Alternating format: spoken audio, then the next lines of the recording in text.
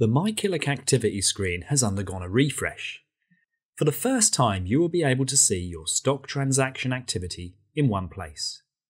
The activity view combines transaction, cash, and income into one convenient top-level view with the ability to drill down for more information. You can access activity from the base menu. Recent transactions show your 3 most recent transactions. These can be sorted by various transaction types such as all, buy, sell, and dividend. New transactions are highlighted by a pink dot. Tap See All to see a full record of your transactions for the past year. The colour represents the account the transaction belongs to. Each line item shows details of the transaction, the date, and the value. Use the list control icons at the top of the screen to search, isolate by type, sort, and filter. Use the date range selector to narrow or expand the list to a specific period. Tapping on a transaction will open a modal with more details such as quantity, wrapper, and account code. Depending on the transaction, there might also be a reason why and documentation available for you to view and download. Tap back to return to the main activity screen.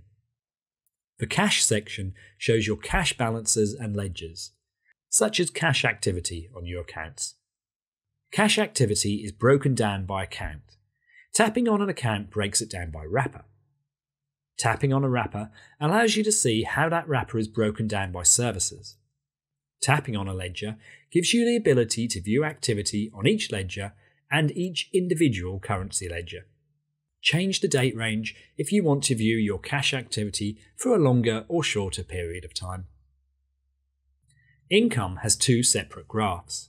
Income by year, showing the last 5 years' worth of income, and year to date, showing income over the past calendar year. You can tap on any year or month to show the total value of income for that time period.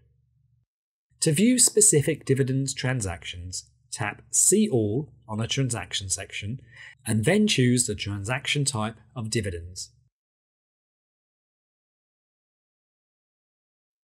Tapping More opens a more comprehensive view of this graph. Here you can change between calendar years and tax years, or filter by accounts and services. If you want to quickly view your transactions activity, remember you can add transactions as one of your quick actions on the dashboard. Tap for your full list of transaction details.